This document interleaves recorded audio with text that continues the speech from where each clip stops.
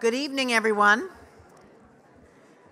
My name is Hillary Bass. I practice law in Miami, Florida, and I have the privilege this year of serving as the president of the American Bar Association. So I welcome you all to this Law Day celebration and to this evening's program. This year marks the 18th annual edition of the Leon Jaworski Public Program to commemorate Law Day. We are so pleased to be here at the National Press Club in the heart of Washington, and it is now my pleasure to introduce you to the chair of our Law Day program this year, and that's my friend and partner, Jacqueline Becerra. Jackie?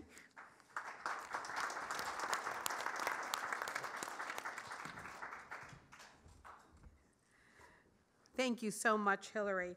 As the 2018 National Law Day Chair, I serve on the ABA Standing Committee that oversees the work of the Division of Public Education. The Division of Public Education has planned and organized this program today for Law Day. And I'd like to say a few words now about this year's commemoration and why it is so noteworthy for us here at the ABA. It was exactly 60 years today, on May 1st of 1958, that President Eisenhower proclaimed the very first Law Day. He did so in a nationally broadcast statement where he explained the reason for issuing the proclamation. He stated that he was doing so to remind us all that we as Americans live every day of our lives under a rule of law. In words that continue to resonate, he then added, "Freedom under law is like the air we breathe. People take it for granted and are unaware of it until they are deprived of it." All over the country today, we are marking the 60th anniversary of this national commemoration. It's being celebrated by bar associations, courts, schools, civic groups all over the United States and even overseas. They're organizing educational programs for young people and adults to increase their understanding of the principle of the rule of law and law's essential role in American society. The ABA provides vital leadership and resources to assist these efforts. I've been so pleased to be part of this effort and to be with all of you during the course of the day as your National Law Day Chair. Thank you, and please enjoy today's program.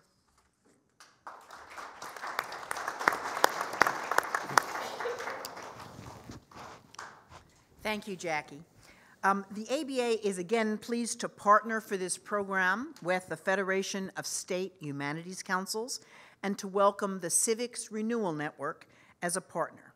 In addition, this year we are partnering with the American University Washington College of Law program on law and government, and to have Steve Wormale as our program moderator. Our program tonight features a debate and discussion related to this year's Law Day theme: separation of powers, framework for freedom. We will consider positions for and against the following resolution. Separation of powers is essential to the preservation of liberty. This language comes from Federalist number 51. In that essay, James Madison, the father of the Constitution, wrote of that separate and distinct exercise of the different powers of government, which to a certain extent is admitted on all hands to be essential to the preservation of liberty. And yet, in the earlier Federalist 47, Madison also felt that he had to defend this soon-to-be-ratified U.S. Constitution from its supposed violation of the political maxim that the legislative, executive, and judiciary departments ought to be separate and distinct. He did so vigorously, suggesting that the new Constitution's critics had totally misconceived and misapplied that maxim. How should we understand what separation of powers means, then and now? What if constitutional government blends as well as separates power? What role does separation of powers, or more broadly, the constitutional power structure, play in sustaining political liberty? How does it apply to what Justice Robert Jackson called in Youngstown Sheet and Tube, quote, the actual art of governing under our Constitution, end quote. In our program tonight, we will consider separation of powers as an ideal and as a practice. We will debate and discuss its meaning, its purpose, and its relevance for 21st century governance. This public program is named in honor of a great American lawyer and an ABA leader, Leon Jaworski. He is especially renowned for his role in Watergate. Following the Saturday Night Massacre, firing of Archibald Cox on October 20th, 1973, Jaworski was appointed as the second Watergate special prosecutor. Soon, he would be the center of one of the most significant separation of powers cases in our nation's history, United States versus Nixon. In that landmark 1974 case, the U.S. Supreme Court ruled unanimously that President Nixon must obey Special Prosecutor Jaworski's subpoena and produce the requested Oval Office tape recordings. The court recognized limited executive privilege, but gave preference to, quote, the fundamental demands of due process of law in the administration of justice, end quote. Just weeks after this momentous decision, Nixon was compelled to resign from the presidency. A few years before his Washington tenure, Leon Jaworski served as the president of the American Bar Association. While president, he established the committee that developed the ABA Division for Public Education. A bequest from his estate in 1983 established an endowed ABA fund in his name. This endowment continues to support ABA public programs, including ours here this evening, which are dedicated to furthering public understanding of the law and its role in society. Now, to begin our program, I'm very pleased to introduce our moderator, Steve Vermeil. Steve is the professor of practice of law in the American University Washington College of Law. He specializes in law and government, constitutional law, the Supreme Court, and the First Amendment. Before joining the American University Law faculty, he covered the Supreme Court for the Wall Street Journal, reporting on and interpreting more than 1,300 Supreme Court decisions. As ABA leader, Steve has chaired the Individual Rights and Responsibilities section, now known as the Civil Rights and Social Responsibility and Social Justice section, currently serves on the Standing Committee on Gavel Awards, and in August will begin a 3-year term on the Board of Governors. We look forward to having you, Steve. I'm now delighted to turn the program over to Steve Vermeil. Thank you so much.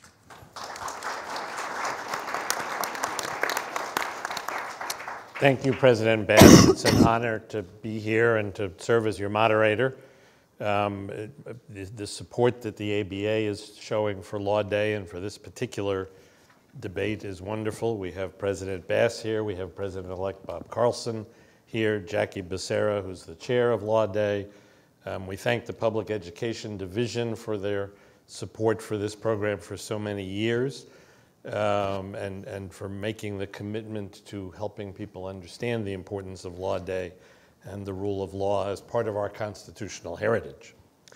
Our topic, chosen in keeping with ABA tradition by President Bass, is separation of powers. It is, I think, known to most people in this room, but we'll remind you, not a concept that is mentioned in the Constitution.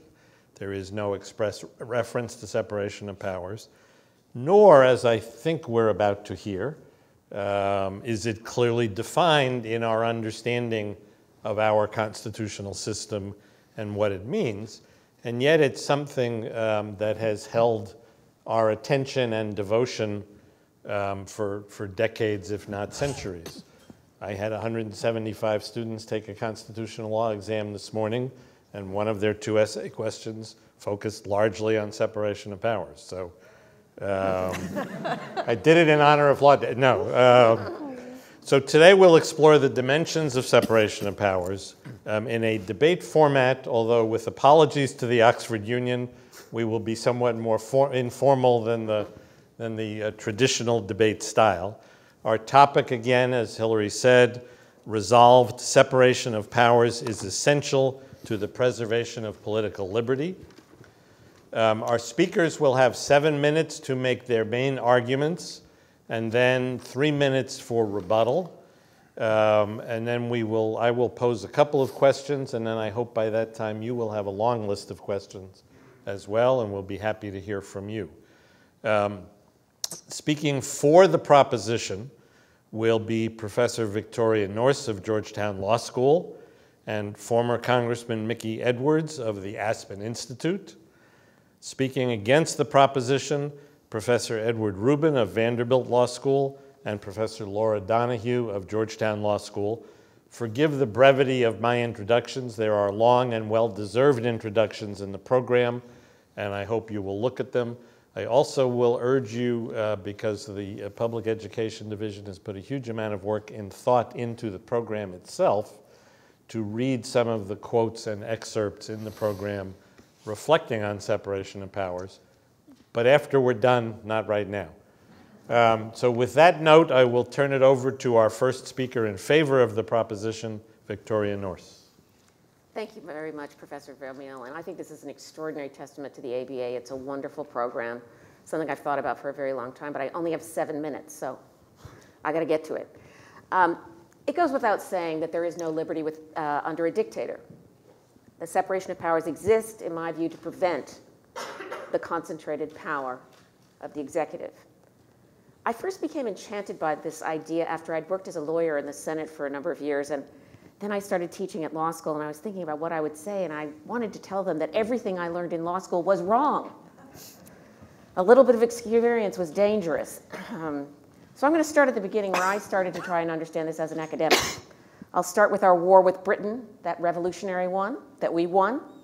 And I'll start with those in Britain who were the Whigs who taught Tom Paine in Common Sense why we should have a separation of powers.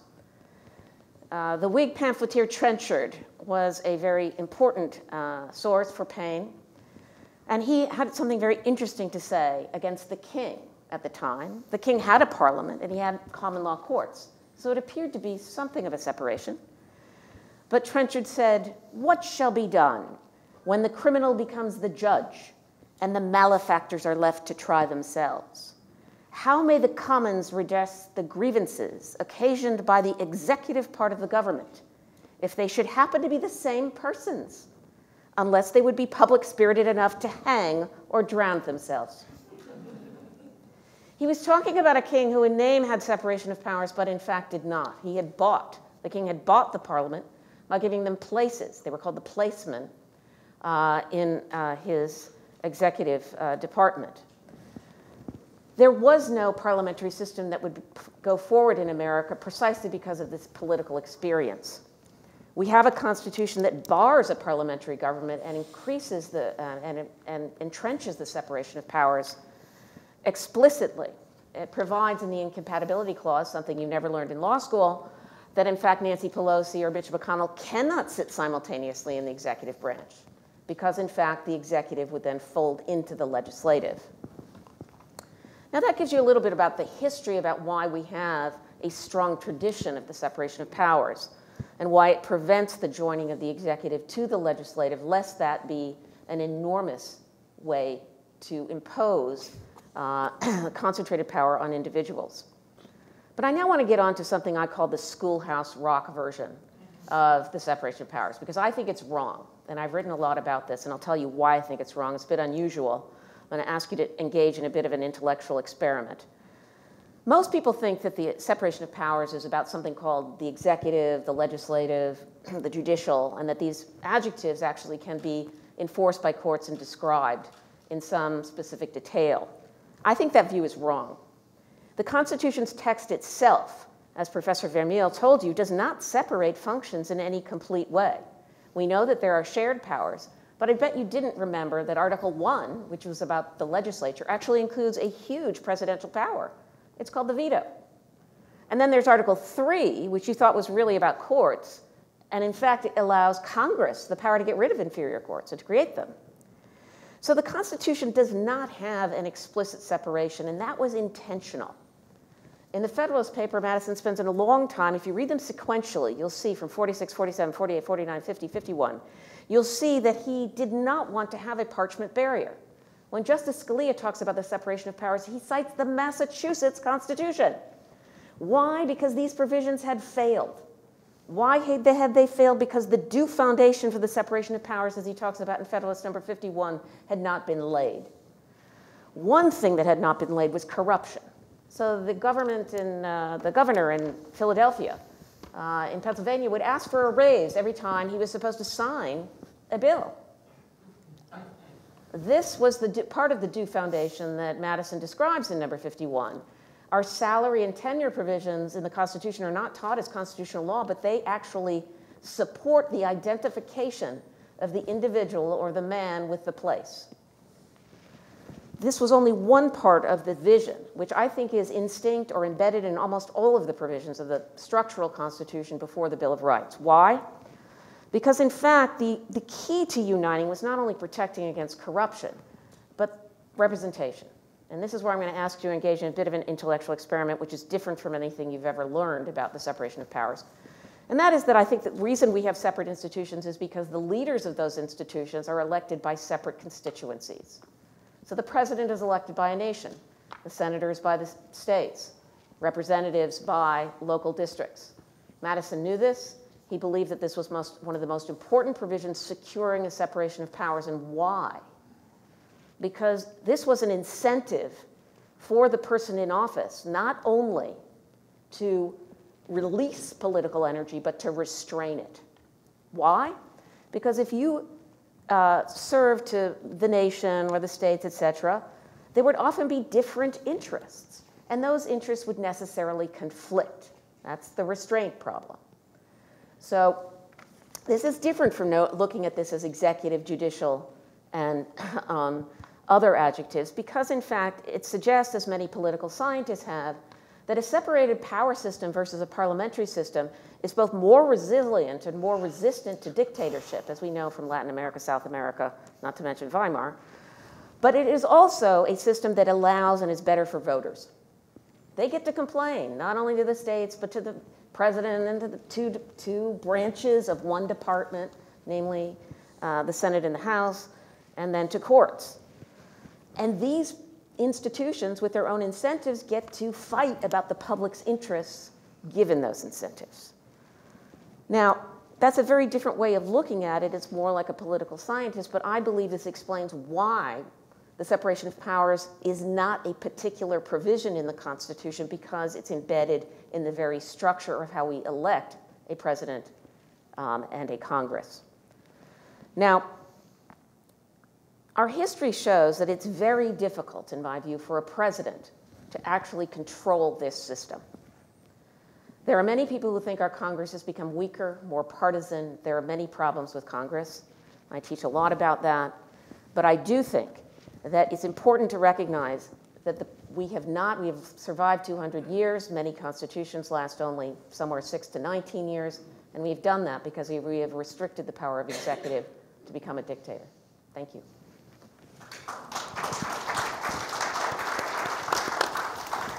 All right, our first speaker against the proposition is Professor Edward Rubin. Okay, so thanks. So I think one way to start is to be clear about what we're talking about. Separation of powers does not mean judicial independence. I think we can all agree that judicial independence is crucial for a fair regime, for a democratic regime. We want the people the institutions that adjudicate the rights of individuals and the status of individuals not to be subject to political pressures. But calling that separation of powers as a term is over-inclusive, under-inclusive, and non-descriptive in terms of judicial independence. It's over-inclusive because many of the regimes that we identified as not having separation of powers, Sweden, the UK, Japan, Italy, have judicial independence. And they are able to maintain just as fair adjudications as we are in the United States. It's under-inclusive because the majority of adjudications that are done in the federal government are done not by Article III courts, but by Article II courts, that is to say, as part of the executive. The Social Security Administration alone decides about 10 times as many cases as the federal courts. There are about twice as many deportation cases as there are cases in the federal courts. Deportation isn't even done by an independent agency like the SSA. It's done by an agency within a cabinet department. And yet those adjudications are done fairly and are done consistently with due process. So you don't need separation of powers for that. And finally, it's non-descriptive. It's non-descriptive because that's not what we mean by judicial independence. Judicial independence doesn't depend on where the adjudicator is located in the government. It depends on certain structural features, such as tenure in office, such as salary protection, and such as other features that are connected with that. So when we're talking about separation of powers, what we're talking about is really the difference between a parliamentary system and a presidential system, not judicial independence. So now the question is a presidential system more protective of liberty than a parliamentary system where there's no separation between the legislature and the executive? Now, just as an empirical matter, before getting to the conceptual matter, the answer to that has to be no, for the same reason I just mentioned, namely that among the parliamentary systems in the world are included Sweden, the Netherlands, the UK, Japan, Italy. And those nations have just as much liberty as we do. And in fact, all of the nations that I just mentioned have, at this point, are more protective of individual liberty than we are and have higher ratings from Freedom House than the United States does. So that's as an empirical matter. As a conceptual matter, let me just begin that with a little story about a shoemaker, let's say 4 or 5 centuries ago. So here's a shoemaker, and he has people working for him, apprentices, and they'll tend to be either his relatives or the children of a neighbor. And so, first of all, they're a small number. He knows who they are. He's not likely to be as particularly oppressive toward them, and he's not inclined to be particularly mean to them because he knows them and he knows their families.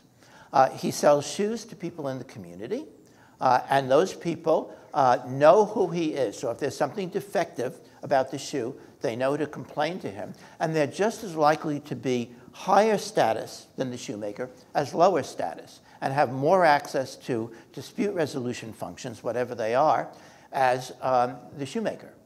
The shoemaker may pollute the environment in various ways. He may discharge some chemicals into this local stream or emit noxious fumes. But again, the people who are going to suffer from that are his neighbors, and there is likely to be high status as low status. What's happened in the last 2 centuries is the Industrial Revolution. And that has completely changed the texture of life as we live it in the Western world. Now, we have large industrial firms that employ thousands of people and can use them and use them up as they wish because they have no personal connection to them and they're not answerable to them or their families. We have a consumer culture where consumers are remote from the factory that's producing the goods, have very little access to the factory, and cannot on their own maintain any kind of legal action against the factory. The factory has overwhelming power, the industrial institution, with respect to them. And the same is exactly true for environmental damage. The people don't even know where noxious fumes or pollution is coming from, and they have no capacity to take action against the emitters of those environmental hazards.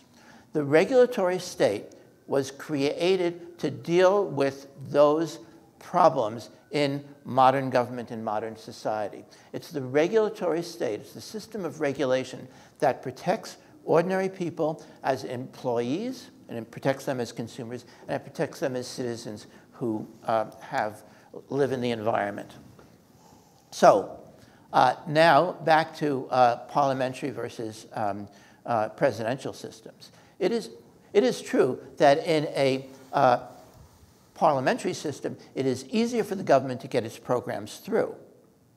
That will seem to be and there are more impediments in a presidential system. That will appeal to you as a mechanism for avoiding oppression and preserving liberty if you sympathize with business people, if you sympathize with business organizations. They're the ones who are being regulated and controlled by the regulatory process that we have. On the other hand, if you sympathize with ordinary people in their capacity as employees, in their capacity as consumers, in their capacity as people who live in the environment, their liberty is being protected by the regulatory state. And so the notion that separation of powers protects liberty is just false.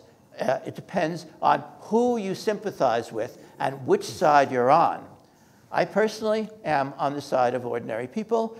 Other people may differ, but in any case, understand that this is a politically loaded position. It is not a neutral one, and it depends on the relationship that you have to the notion of regulation, because regulation protects the liberty of ordinary people and infringes on the liberty of business organizations. Thank you very much. Congressman Edwards. Well, thank you. It's an honor to be invited to be part of this. I want to start, we have two givens in the proposition itself.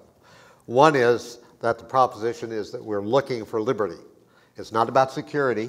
It's not about efficiency. It's not about whether other benefits might flow from a different system. It's whether or not liberty is protected by separation of powers. The other proposition is that separated powers help you have your liberties protected. So you have two opposition points here. It's either separated powers or it's concentrated powers. There are some overlaps, but our Constitution does specifically, very specifically, have separation of powers. It does not use those words. It separates the powers. It separates the war power. It separates the taxing power. It separates the spending power, very, very clearly. So there are overlaps, but there are clear assignments of authority to one branch and not another. So I want to, Madison was referred to before. I'll use a different quote from Madison, also in Federalist 47. The accumulation of all powers, legislative, executive, and judiciary, in the same hands, whether of one, a few, or many, whether hereditary or self-appointed or elective, must justly be pronounced the very definition of tyranny. So Madison and Hamilton disagreed on a lot of things, not on this one. Powers are divided not just horizontally, but vertically between the federal government and the states. And Hamilton said, quote, a double security to the people.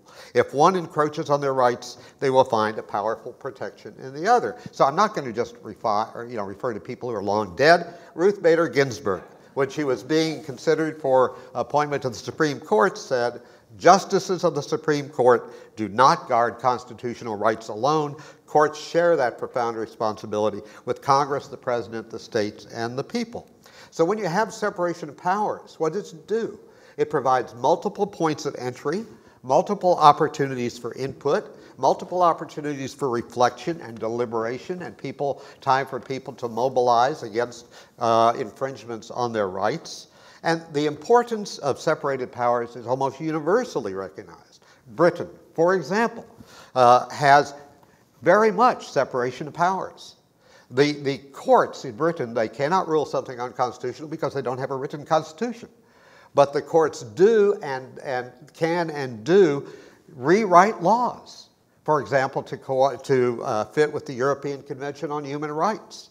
The House of Commons has the power, not the Prime Minister. It's only party loyalty transcending other things that makes it look like it's a unified government. But some 24 times the Parliament has voted, House of Commons voted no confidence in the Prime Minister even when he's of the same party. And he has then had to, or she, to either resign from office, have new elections, or rewrite their policies. So let me ask, does a system of separated powers work? Does it work? So let's look at some things that happened, not just 9/11, which is kind of a sitting duck, the Alien and Sedition Acts.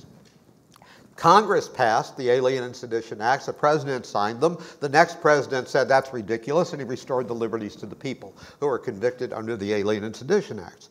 John Peter Zenger, even before that, before we were a country, libeled the governor of New York. That was against the law. And the court, they went to a jury, and the jury said, we don't care what the law is. We're going to say, they established freedom of the press and freedom of the courts.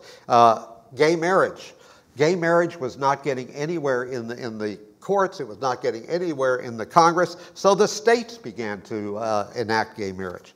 State and local governments have been asked by the federal government to carry out our immigration policies. The states said no. It's a vertical separation as well as possible. The Pentagon Papers. The Pentagon, the President of the United States says, you shall not publish. The court says, the hell you won't. This is what the separation of powers is. President Roosevelt, FDR, tried to pack the Supreme Court and make it just to carry out his policies. Congress, his own party, said, no, you're not going to do that. Neither Congress nor the states did anything about segregation in schools. So we got Brown versus the Board of Education. When the courts narrowly interpreted the Voting Rights Act, Congress passed new laws to broaden the protection. The courts, the House and Senate, the presidency, the states, separation of powers opens multiple avenues for citizens to be heard, to enlist the aid of one or more branches of government to protect their liberties. So as Madison said, concentrated power is the very definition of tyranny. So therefore, ergo, the separation of powers is the definition of a system designed to preserve liberty. Thank you. And Professor Donahue. Thank you, and thank you for the invitation. I couldn't disagree more. For centuries, our country has looked to separation of powers as a sort of panacea, a remedy for ambition, a bulwark against tyranny. Alexander Hamilton in Federalist 9 did invade this wholly new discovery, he wrote, in the science of politics that enabled self-government. And Madison went on in 47 to talk about his absolute belief in separation of powers, saying no political truth is certainly of greater intrinsic value or is stamped with the authority of more enlightened patrons of liberty than separation of powers. And it's become this kind of constitutional de rigueur to refer to separation of powers as it's intrinsic or essential to liberty in the United States. It is not. We do not have separation of powers in the United States. To the extent that we do, it is not promoting liberty. In fact, it is very restrictive of liberty in many ways. And third, the third point I'll raise tonight is if we're serious about freedom in the 21st century, about protecting against tyranny and preserving rights, then we should be looking to the corpus of rights, to rule of law, and to an educated citizenry to prevail. So on my first point, we don't live in a separation of powers. Part of this stems from the design, as Vic noted early on. Madison explained in Federalist 47 that we were to divide the branches, but to have overlapping powers between them, that the hydraulic pressures would keep the genie in the box. Justice Jackson did reflect in Youngstown that while the Constitution diffuses power the better to secure liberty, it also contemplates that this practice will take those dispersed powers and combine them into a workable government. It enjoins upon its branches separateness, but interdependence, autonomy, but reciprocity. So bicameralism and presentment ensure that executive and legislative enactments become law, even as the court makes law through its judicial review. No more so, as Vic noted, are the courts insulated from the legislature's determination of their jurisdiction, and so on and so forth. 3 political developments have made it actually worse in our lifetime.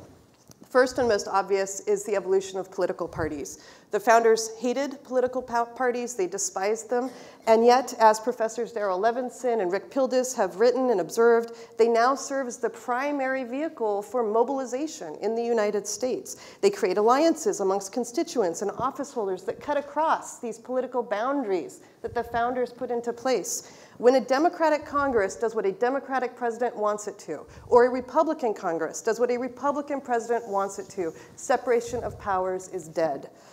The second political development is the extent to which separation of powers has been able to staunch the growth of corporate power. And as my colleague eloquently noted, in a post-Citizens United world, politicians themselves are beholden to corporate America, not to defending freedom. Separation of powers means nothing when senators and presidents alike are beholden to the same entity.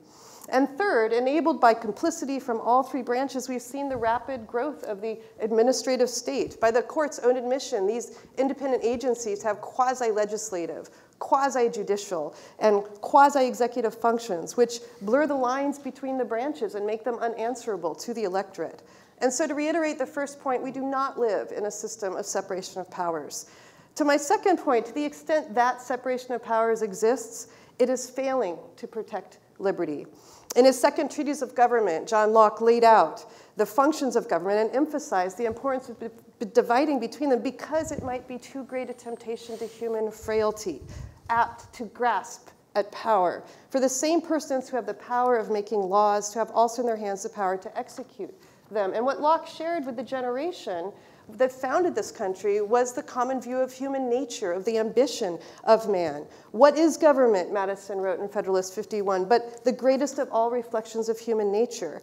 Sadly, separation of powers has not been able to oblige our government to control itself. I could choose from many areas. We have very little time here tonight, so I'll focus on one, which is secrecy and secret law. For even where separation of powers is present, secrecy and secret law are eating away at our rights. Consider the government's tight control over information. In the intelligence community, there are 17 agencies that control classification. As of 2016, there were more than 2,200 original classification authorities. They made 39,000 original classification decisions and more than 55 million derivative classification decisions. What good is separation of powers when nobody knows what one of the branches is doing? And what about the law itself? Well, despite separation of powers, it's not just government information that's hidden from view, but the law. Since 1979, SISI and HPSI have passed for the National Intelligence Program, the Annual Intelligence Authorization Acts. Together with the DoD's Appropriations Acts and the National Defense Authorization Acts, all of them have classified annexes that determine how that law is to be applied to the American people. That is completely cloaked from public view. We have presidential directives, which are issued through the National Security Council. The law does not require that those are published in the Federal Register or the Code of Federal Regulations. Despite the classified nature of those documents, the Office of the Counsel to the President has consistently advised the President that they are binding on the people of the United States. Or the OLC opinions, the Office of Legal Counsel, has an entire corpus of law which is secret and unpublished. Some of the memos that come to light raise very serious questions about individual liberty, the right to torture, to use coercive interrogation methods, to detain using our military, to detain US citizens, to have broad intelligence collection, and to target US citizens using drones. All of these have a direct impact on liberty, and yet they are subject to separation of powers, and still we see liberty eking away. Perhaps no better example can be brought to mind than the surveillance system. The Foreign Intelligence Surveillance Court was founded in order to grant warrants or orders in particular cases. It now has more than 60 opinions it's issued, and we found that despite separation of powers, for nearly a decade it was operating a program that impacted every person's rights in this room. When that program finally came to light, Congress changed the law. They ensured that the court appoint amici. They made it illegal to collect bulk metadata under Section 215. The President's Review Board declared the system illegal, and the Privacy and Civil Liberties Board considered it unconstitutional. It wasn't the fact that there was separation of powers. It was the fact that it came to light and the public knew what was happening that brought it to bear. And so to my final point, separation of powers does not protect liberty. It cannot even ensure that we know what the law is, much less the myriad ways in which our rights daily are being violated. If we're serious about freedom, about protecting against tyranny and preserving liberty in the 21st century, then we must look to the corpus of rights, the rule of law, and an educated citizenry to prevail. Thank you.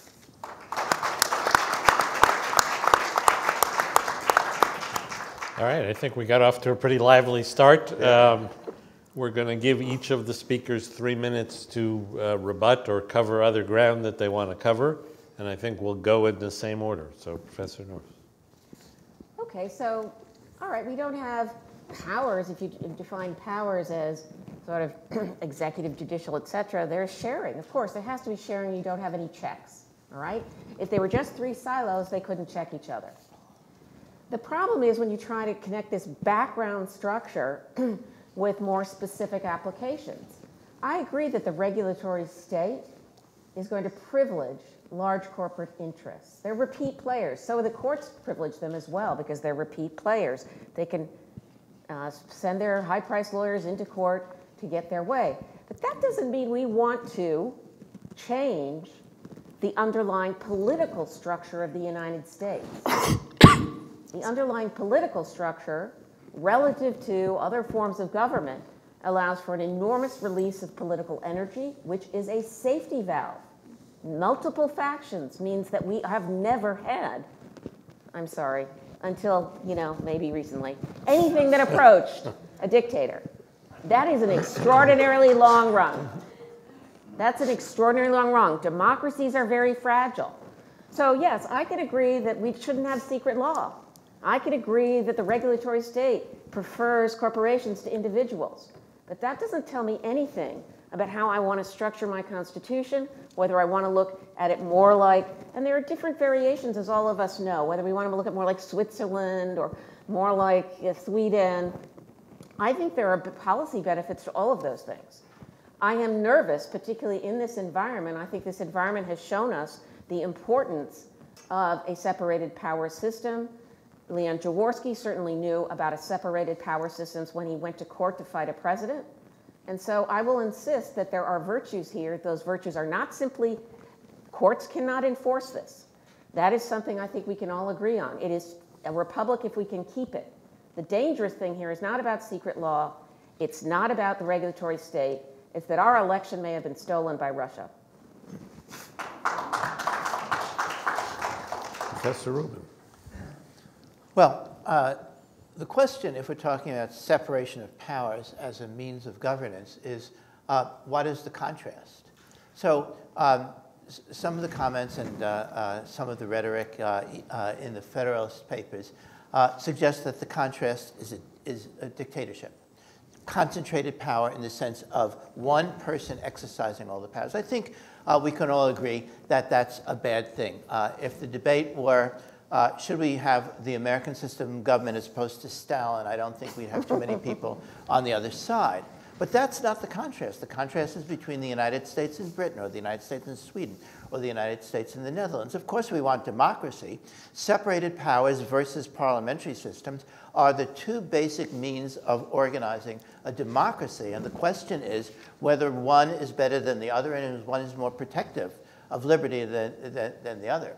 And that's what we're talking about here, is liberty, not effectiveness. And I think we're just kidding ourselves if we think that the separation of powers is something that will really protect liberty. Yes, I think it will tend to favor an anti-regulatory position for the most part over a regulatory position, but it's not going to secure our freedoms, as Professor Donahue was noting. What secures our freedoms is our electoral process. It's the openness of government. It's the ability of citizens to monitor the government. The election of Thomas Jefferson and the thereby repeal of the Alien Sedition Act isn't an example of separation of powers. It's an example of elected government, of the people getting fed up with or revulsed by someone who was beginning to claim dictatorial powers and beginning to infringe on the rights that Americans held dear, and saying, no, we're not going to reelect that person again. Maybe that's something that will happen in a couple of years. It's to be hoped for. But it's the mechanisms for liberty are things that need to be taken very seriously. If we kid ourselves and say, oh, a presidential system is more protective of liberty than a parliamentary system, and therefore the separation between the executive and the legislature, or the division, or divisions of administrative agencies to bifurcate those functions, we're going to miss the basic point, and we're not going to protect liberty, and we'll leave ourselves open to the coalitions of interests that can truly undermine it. Thank you, Congressman Edwards.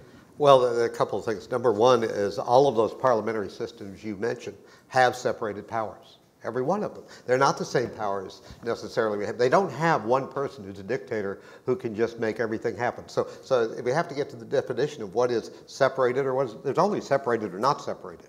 There are overlaps, but there's a separated or not separated. The second is, I completely agree with what you said, but I think the examples you gave, and I wanted to cheer everything you said, but every example was not about the separation of powers, but about the abandonment by the modern Congress of the separation of powers. By party trumping any, I don't want to use that word, by party taking precedence over upholding the special responsibilities, obligations, constitutional duties of the branch of government that is supposed to serve as a check. That's not because the system doesn't work, it's because the people who currently occupy those positions are deferring to the executive branch if that person is a member of their own club. So it's the party problem that you have. And to use the Alien and Sedition Act thing again, what really happened was that the Congress passed the Alien and Sedition Act. One president signed it, but the next president was able to say, I'm going to give you your liberties back even though you were convicted, because the president could step in. That's a separation between the Congress and between and the executive. So what I've heard mostly is areas in which the separation of powers is not being carried out as intended. It is true. Let's say, it won't always work. It won't always work. But it will work a lot better than if you have concentrated power in the hands of one person or one institution. So it's better than not separated. Professor Donahue. Great, thank you. So I would make 3 points in response to that. On the first, it's not, what I was discussing was not a party problem. So for those of you who are less familiar with how the Foreign Intelligence Surveillance Court works, the Congress passed a law, Section 215 of the USA Patriot Act after 9/11, which allowed it to collect business records if there were reasonable grounds to believe that the information to be obtained was relevant to an authorized investigation. Now, the executive branch, acting as so this isn't a party issue, the executive branch interpreted this secretly, that all Americans' telephony metadata is potentially relevant to terrorism investigations. Therefore, we can collect everybody in this room, all of your telephony metadata, and in fact, they did that for almost a decade.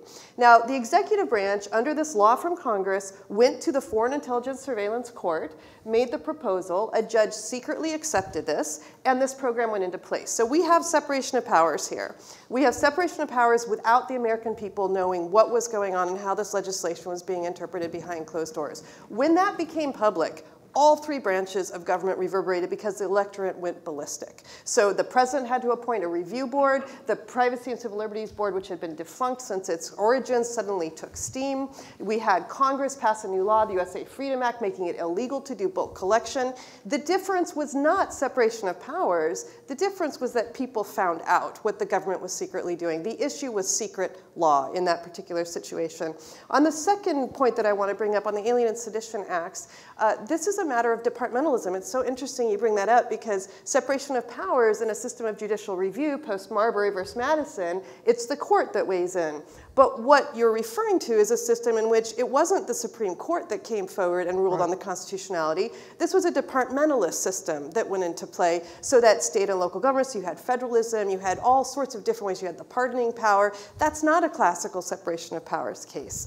And the third point that I would raise is it is meaningless to talk about separation of powers unless you first talk about rights. It makes no difference to rights if you have separation of power without the basic protection of those rights. It makes no difference to have separation of power if you have secret law. There is then no control in a democracy of the sovereign over the organs of government. And it makes no difference to separation of powers if that sovereign does not know how the government is acting and is an educated sovereign, an educated population. And so I would come back to my original solution to this, which is separation of powers might be the panacea that we frequently quote, but without these ideas, the corpus of rights, without rule of law, and without education and knowledge and understanding, we do not have freedom. Thank you. Thank you all to the panelists. I want to pose 1 or 2 questions, and then we'll open it up to the audience. So please have your questions ready in a couple of moments. I'm going to ask you to think outside the box for a moment and think about this in a slightly different way. One of our wonderful hosts in the public education division, Howard Kaplan, did a lot of work on this program. And I want to ask about something that's in the program. There's a wonderful quote from author historian Gary Wills, who says that our government structure is not like a seesaw with the branches tottering back and forth, but more like a Calder mobile with the parts counterpoised. And if you look at the cover of your program for a second, you have a Calder mobile with the parts counterpoised. So my question is, what's your image of our government structure? Is the Calder mobile the right image? Is it some other form? What represents the issues we've been talking about today in terms of image? I can start. I wrote a book about this, actually. So the dominant image of government for a long time wasn't a Calder mobile. It was the human body. In other words, the structure of government was conceived as a human body, with the prince being the head, and the military being the arms, and the peasants being the feet, and that kind of thing. And this was replaced in the 18th century by this image of three branches of government, something that the framers had in mind because they were reading Montesquieu. And Montesquieu had gotten, because he visited England in 1728 and inscribed in his book the exact balance of the Walpole administration between the king, the courts, and the parliament at that time under Robert Walpole. And so that was that image. That image doesn't really work anymore, as Professor Donahue was saying. That's not really what we have. So I propose that we think of it in terms of a network of interacting parts. And really, the interactions between elements of government do not correspond to that separation of powers. Staff contacts between, for example, the legislature and the executive are intense and often determine the actual machinery of governance. We do have judicial independence. That is crucial. But we don't have these three branches in any workable sense anymore. We certainly don't have them with respect to executive agencies, which, as Professor Donahue pointed out, combine all three functions. Anyone else? Different version of the image? Well, I think the Constitution is a house, and it's a structure. It's not as modernist as this. It's rather ancient. And we've had to keep building on as the people need more room, right? And a lot of it is jerry-built. And some of it has perhaps fallen down. Some parts of it we've had to resurrect and move, and because the people themselves have changed. The Constitution empowers people, which means that although the text stays the same, it also hints that it will have to change. The House will have to get larger and be transformed in many, many ways. So I don't think that when we look at the separation of powers, it's not trying to put our government back into some kind of adjectival sort of sense of who's in the executive, who's in the judiciary. But I do think that they share powers. That's the only way they can check. But this building is something that we build out every election. I mean, that's something I think that a number of the panelists agree upon, the importance of an educated citizenry, because that is in essence what the separation of powers is. If they don't like the president, they get rid of the president, they change their vote, they change it with respect to the Congress, et cetera. That is the beginning of it. What the government looks like on the ground in Washington can be sometimes very different, but also sometimes very much. I have been working in the Senate, and believe me, if you think the president's going to veto your bill, you're not going to be happy with that, right? That is the way this kinds of work. You need to get agreement on these things, and that's because they are, in fact, in separate libraries or rooms in the bottom of the building, which has been built out by the people around them.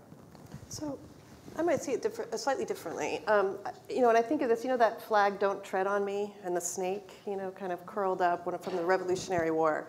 I think of it as a series of spirals that we have, not unlike that snake, that spiraling snake. And the reason why is, so if you think about, for instance, national security laws or counterterrorist measures or surveillance measures, if a terrible event happens, the first thing that the legislature thinks is, gosh, if we had known about this, we could have stopped it. So they pass new laws to get more information. So they weaken their surveillance or strengthen their surveillance provisions, weakening individual rights. And often these are seen as somewhat in violation of rights. And so they make them temporary with the idea that they can later repeal them. And so by making them temporary, they're more palatable. And so they introduce a new measure, it's temporary. But the story of both the United Kingdom and the United States, I've written a few books on this, is that these temporary measures then become permanent. And because to repeal them, you have to say, well, no level of terrorism is ever likely again, or we accept some level of violence. And we're not going to do any of those things. So what happens is the measure goes into place, it's made temporary, and the next time there's an attack, it expands, and you have a spiral. Or we have an administrative state, and we have a social issue at the early first quarter of the 20th century, and we have the growth of this administrative state to deal with the social issue, and then the administrative state grows and grows and grows. Or we have a Cold War, and we have a spiraling of the national security state and the national security apparatus, so that everything now is interpreted within that national security apparatus. So there are these series of spirals that go on, and the question is, at what point do we as citizens either support or help to reduce those spirals? To what point do we say, no, that's enough, that's now unbalanced, and we need to bring that back within balance in order to have balance within our system? So I think of the United States more in these series of concentric spirals that go in various directions, and whether it's education or whether it's military or whether it's administrative agencies, that our job is then as citizens to figure out, okay, that's enough, and now we need to bring ourselves back into balance. I hate to say this. I think I see it, if I were trying to look at it the way I actually see it at the moment. I see two boxes. There's one off to the side, which is the courts, the independent courts, which we need. And one very large dominant box, which is the executive branch. And one very small box that once was large, equally large, and is now very, very tiny. As we go through a period here where we have presidents claiming a unitary executive, where all of the agencies and departments must do what the president wants them to do, with virtually no complaint about it. Presidential signing statements. I was honored to serve on the ABA's task force on presidential signing statements, where a president of my party says, the very interesting piece of legislation you passed and I signed, and I'll now decide whether or not I'm bound by it. We now, we may or may not go to war somewhere, Korea, Syria, wherever. But one thing I do know is that everybody in this room and all the people who are waiting on the tables in the cafeteria here, and everybody out on the street, and the members of Congress will learn about it at the same time. Because the Congress has basically abandoned its role. It has acceded to an executive-dominated state for whatever kinds of reasons you want to say. Part of it is party loyalties. Part of it is lack of courage. Part of it is not willing to have your fingerprints on an unpopular policy.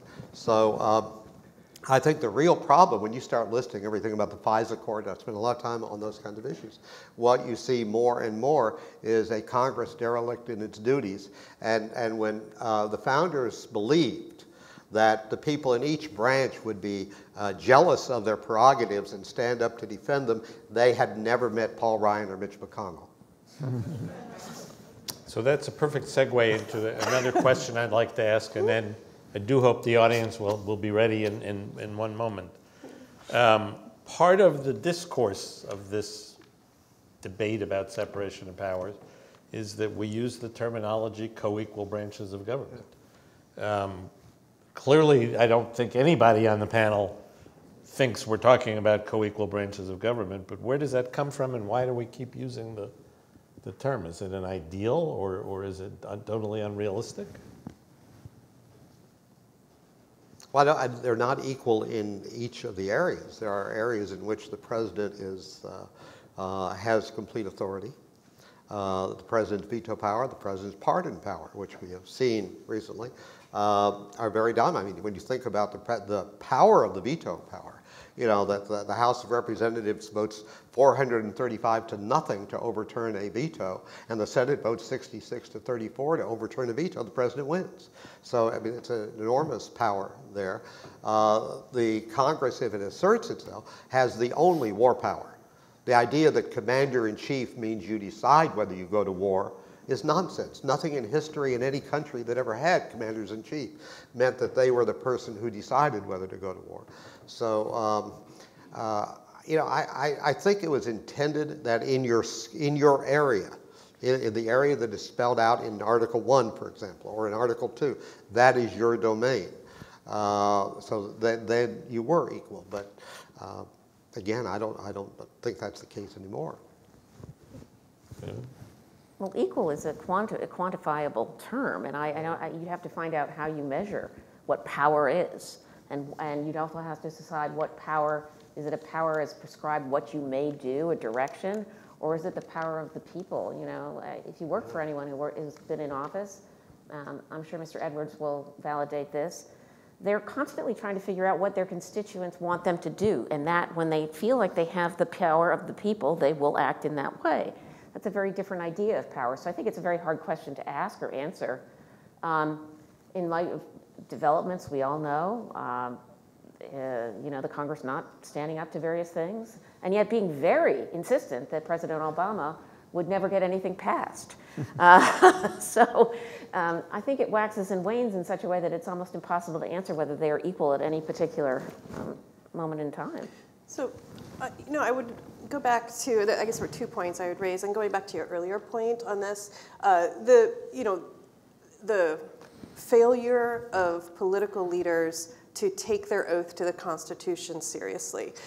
When the Constitution was designed as co-equal branches, all 3 branches were to determine whether something was constitutional or not for itself. And when legislators leave the Capitol and say the courts will clean it up, I see that as really a gross abdication of their constitutional duty to actually abide by constitutional tenets in there. And in a way, this goes back to Marbury versus Madison, which in a way was the worst decision ever, because it created a get-out-of-jail-free card so that legislators could try to push the line, that the intelligence agencies could get chalk on the cleats and count on the courts to clean it up, in a world in which often the courts never see this or are not able to push back against the executive branch in this way.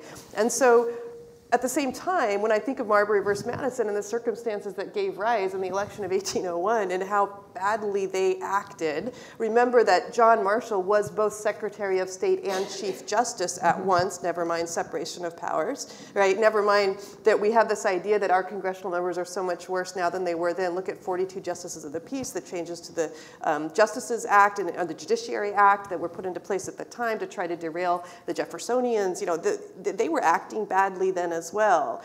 And yet, there was an understanding and a grasp of the importance of standing up for where you sit in order to push back. And we no longer have that. We are losing that in our system, and that's why separation of powers is not working. And we have to look at these other ways to ensure that we have a base of rights, that we have rule of law, that we have people who are educated and know what's happening. Otherwise, these separations mean nothing.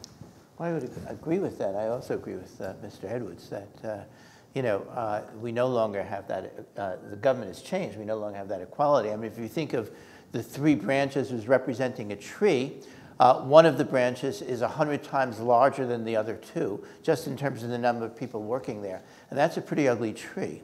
So what we need to think about is mechanisms for control and mechanisms for preserving liberty in the context of a modern state where the executive has so much more authority because of the needs for managing the state, because of the needs for protecting individuals in their role as employees or as consumers or as citizens in the environment. And those mechanisms are not going to be solved or developed by invoking 18th century imagery about branches and trees. All right, I think we're ready to open it up to audience questions. Just, do we have a microphone or? Yeah, thank you. I'm Judge Burnett, and I've served with 2 presidents. And indeed, I was the assistant judge to John Sirica as a magistrate judge in the federal court handling pretrial proceedings in the Nixon matter. And I may be accused of being the guy who found the missing 18-minute tape. And I was the reviewer and deputy judge, you might say, to Sirica. But the question I have is none of you have discussed the power of impeaching the president.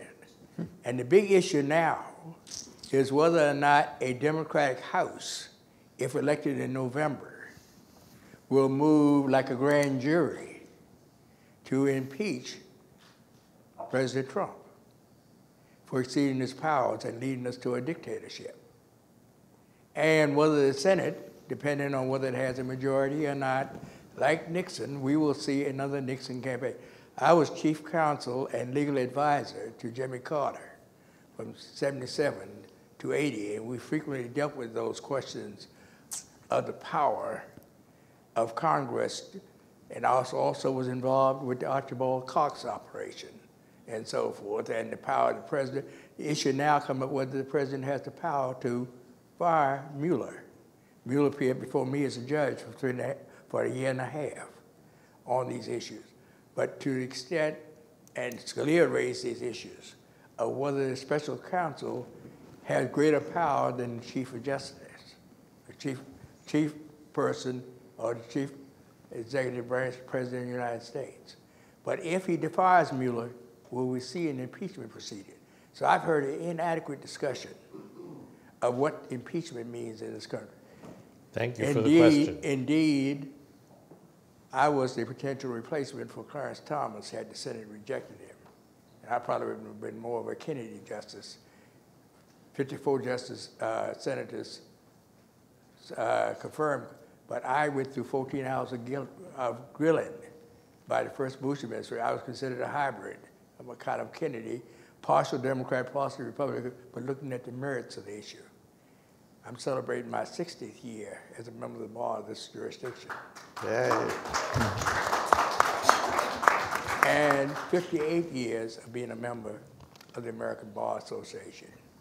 And I indeed made history in the ABA because I was the first black judge that chaired a conference of special court judges in 1974, 75.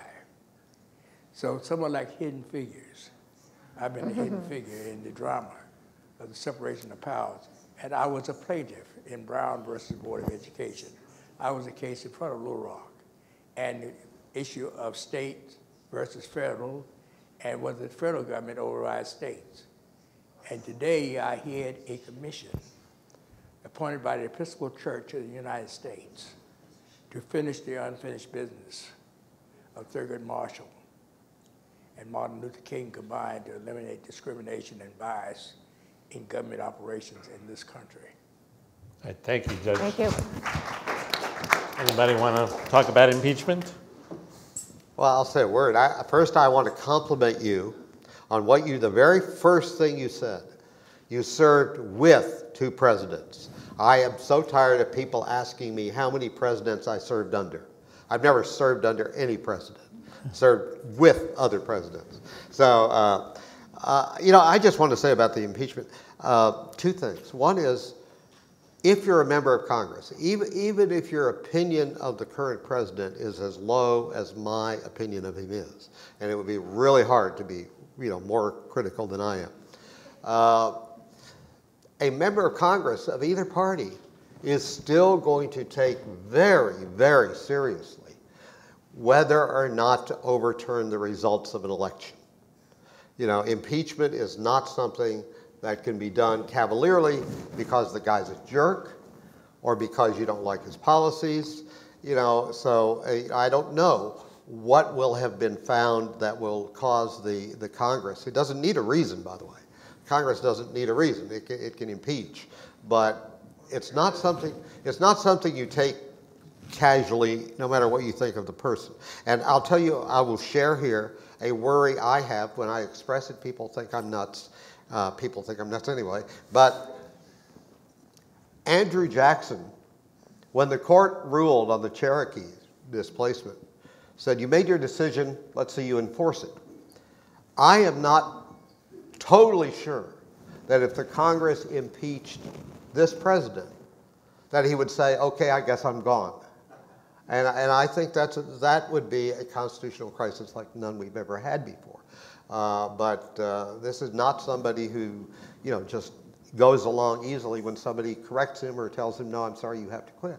So I worry about it a lot. And I don't know whether or not impeachment actually would happen. It takes a big step when you take the oath of office to overturn the results of an election. That's big.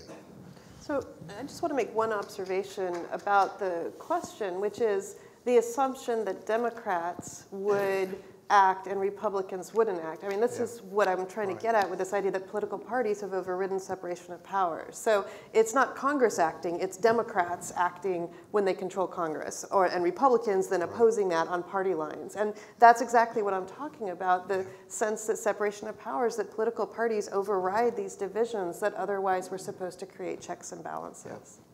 I think if you're from a pragmatic point of view, I said this a year ago, watch the Republicans. This is what happened in Watergate. You saw some Republican defections, and then that will be a signal to the Democrats who are trying to say, well, this has just tortured the country too much. That's what it will take. It won't be easy for them, and I don't think it will be enough if it's a party line. We have a question here. Yeah. Hi, my name is Dee. I'm a lawyer, practicing lawyer here in Washington, D.C. My question's for Laura, but first, I'm also a graduate of Georgetown Law School, so we're equal. Your use of the word secret courts, secret laws, let's pretend I'm the executive. Maybe I want to give you this information. Maybe I'd like to give you this information, but maybe you wouldn't understand this information, and that's why I'm withholding it from you.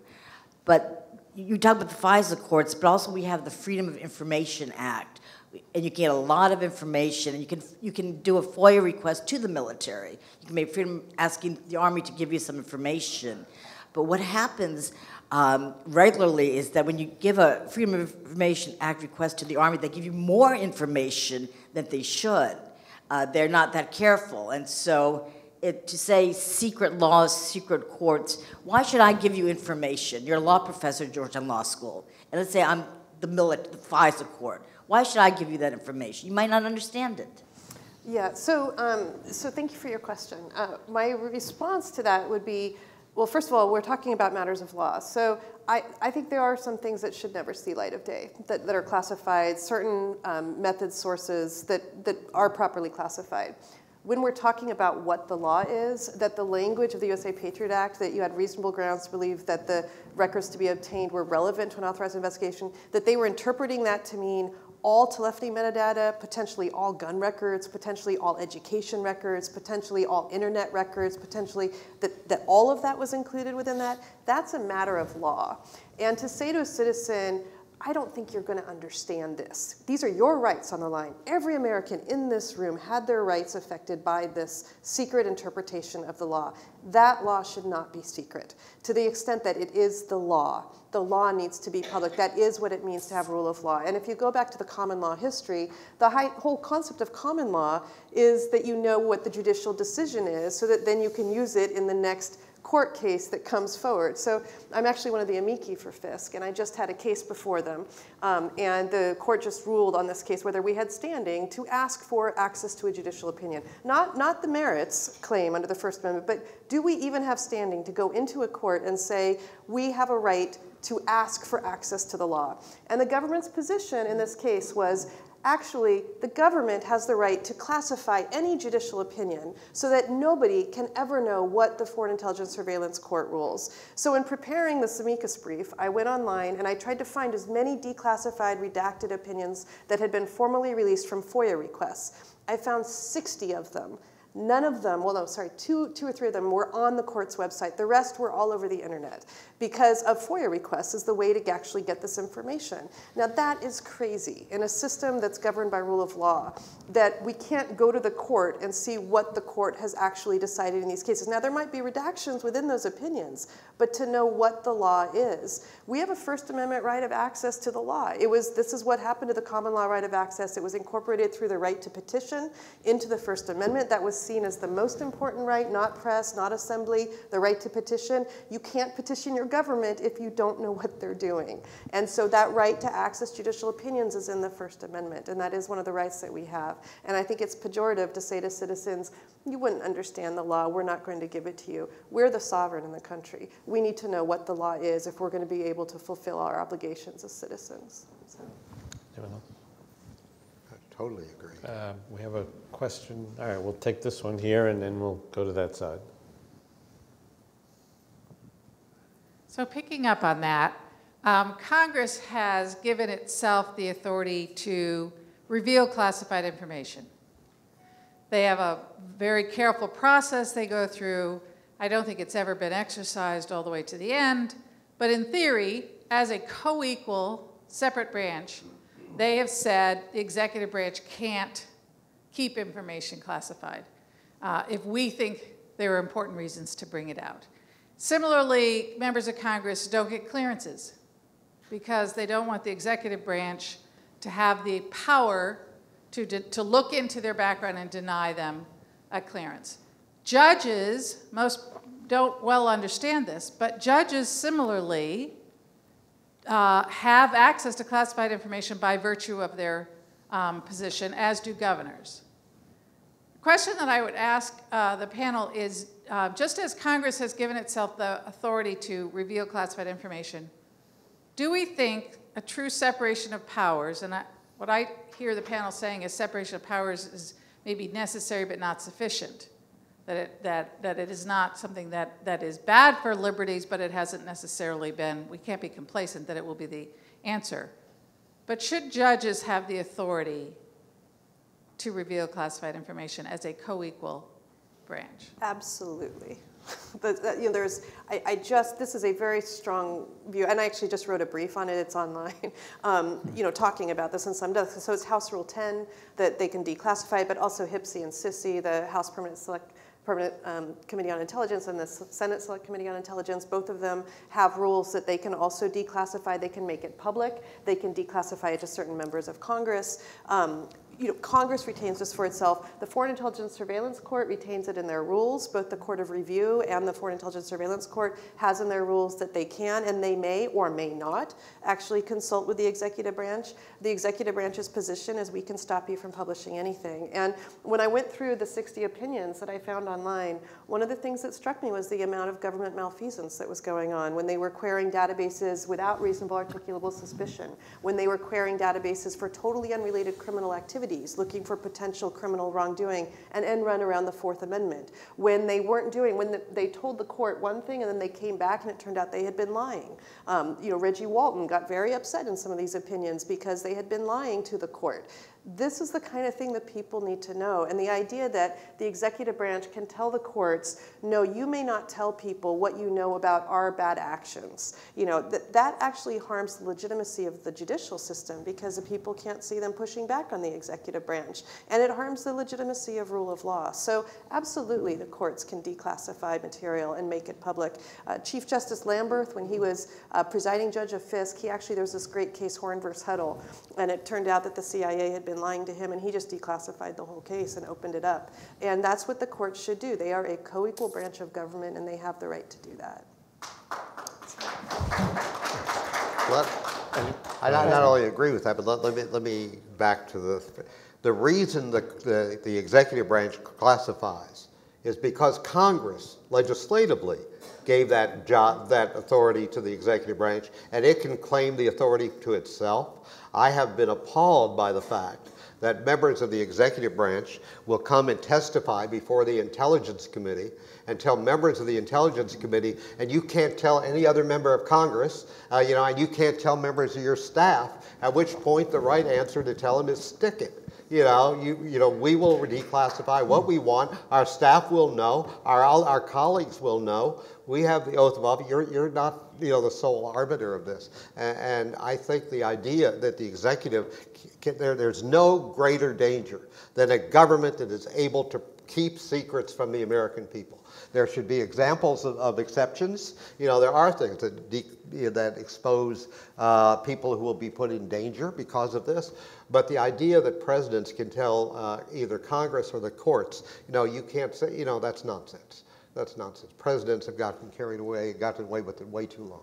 But see, this is just exactly the example of what I think we've been talking about, which is we have these separate institutions, and they all turn to jelly when the flag of national security is waved, and they all give in to this notion that the people don't have the right to know. So going back to the case where the Supreme Court allowed the CIA to keep its budget secret, even though the Constitution requires that the people be informed. And the Supreme Court decided this on the grounds of standing. People didn't have standing to sue. So we have a right, but no one can enforce that right in the courts. So we have, all the supposedly separate and branches of government that are protecting liberty, all doing the same thing, which is succumbing to this fear of foreign threat, and succumbing to this fear that if information is disclosed, that it'll be used incorrectly. And it's that failure of our own sense of courage and our own belief in our system that's causing the problem here. And separation of powers isn't going to solve it. It has to go back to our own attitudes and our own beliefs. Let me just say that I think the questioner had it absolutely right. It's necessary but not sufficient. So we can go back in history when there wasn't so much jelly. There's the Church Committee. There have been Congresses that have pushed back. I came here to Washington from Paul Weiss in New York as a very young lawyer to work on the Iran-Contra Senate investigation with a very fancy lawyer named Arthur Lyman. So, and that was a bipartisan committee. It was Warren Rudman, and in a way, these things can happen in my lifetime, right? So I've seen them. I do think that it has changed since 2000. I do think there are abuses with the national security power. There's no question that happened after 9/11. I mean, when I got here in Iran-Contra, I met a person who claimed that their very existence was classified, okay? So, that they existed, It was absurd at the time. It has only gotten much worse after 9/11, and I have complete sympathy with the frustrations that courts, and I think more courts should be active in that kind of thing. It doesn't answer the problem of whether we want to change our ultimate system with a very strong Congress. We just need to get a stronger Congress. And people need to start electing people, emphasis on political solution here, electing people who will stand up for Congress's prerogatives, because when you do elect people who will stand up, at least in my lifetime, they have done it. Well, and Iran-Contra grew out of a congressman from Massachusetts named Eddie Boland, who passed the Boland Amendment that stopped the funding of the Contras. Which is why they had to bring it. So North tried to get around it. He had to bring it inside the White House because Congress said, no, you can't. Yeah. All right, we have time for one last question, and we've promised it back here, so.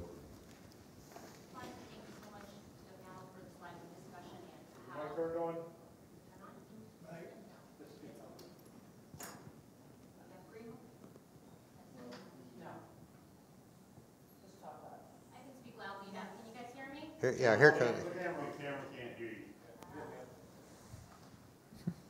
Can you hear me now? Yeah. Yes. All right. I just wanted to say thank you so much to the panel for this discussion and how we all should be thinking in terms of maintaining the integrity of our democracy.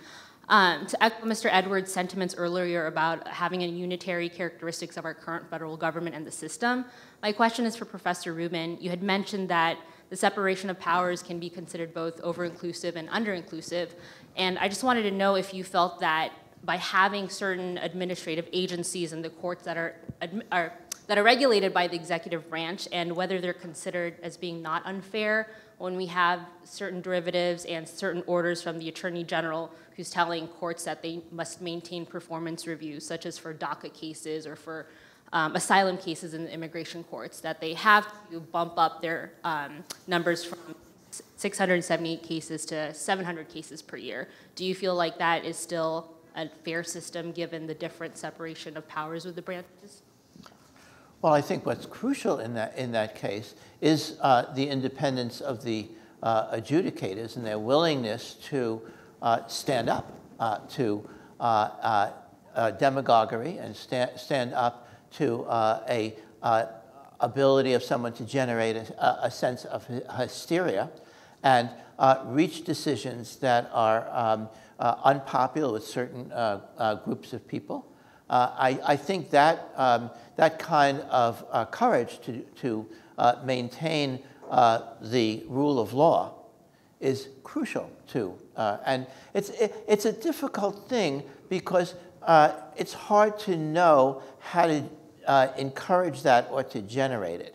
It's nice to think that we can do it with structure, and it's nice to think that structure alone. Madison, who we've invoked a number of times, one of the reasons he liked structural solutions so much is he had a very deep cynicism about virtue and about the ability of people to regulate themselves. So I think that he looked to structural solutions, and I would say that they only will go so far. Ultimately, if everybody loses faith in democracy, we won't have it. But the other point is we need to keep thinking about new structures. We have to keep thinking about new ways to encourage people to stand up to power and to embody our sense of freedom in things that work in the modern world and that will deal with modern problems when they arise. So I think just going back to this notion of we have 3 separate branches is not the solution. We need a lot more. And since Ed is a former law school dean, I think we're going to give him the last word and say thank you to the panel. And the last time I've had the last word as a law school dean, I have to say that. Thank you so much to our moderator, Steve Vermeil, and to our incredible participants today for an incredibly informative and provocative discussion. So please join me in thanking our panelists. This concludes our Jaworski lecture for this year. I want to thank each of you for being here and participating with us, and I look forward to working with you on next year's Law Day. So thank you. Have a good evening.